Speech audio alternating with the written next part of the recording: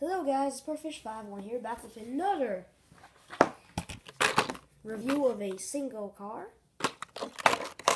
This is the Hot Wheels World Race Series, the custom 2015 Mustang.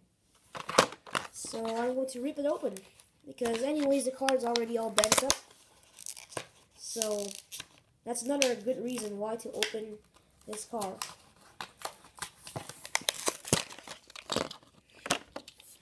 There we go.